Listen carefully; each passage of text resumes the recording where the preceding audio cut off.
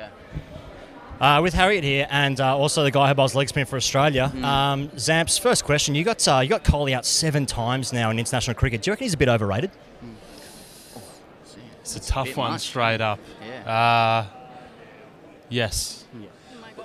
No, sorry, stop. Yeah, you're going from India now. There goes the IPL money. There goes the IPL money. Just hashtag Kohli there. Yeah. That's it. Nah, it's stitched up. Yeah. No, I mean, you told a very peripheral podcast a year or so ago that you hated grade cricket, and you have gone and got Virat Kohli out 7 times. So given your deeply disturbed relationship to cricket, where you can hate it, how well do you think you'd go against Kohli and India if you actually liked the game? The world's your oyster, they say. Yeah. But I'm not willing to take it to that point, to be honest. But on a serious note, I've got nothing for you.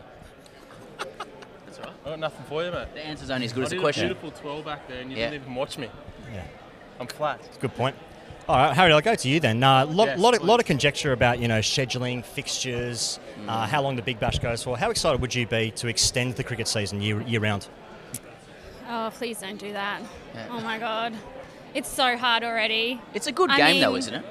There's not enough alcohol up there tonight to get me through what we're already doing. It's so tough. It's good though. We got about an average of 7,000 people to the finals for the Big Bash. So Yeah. There was some weather around though. it doesn't need changing at all.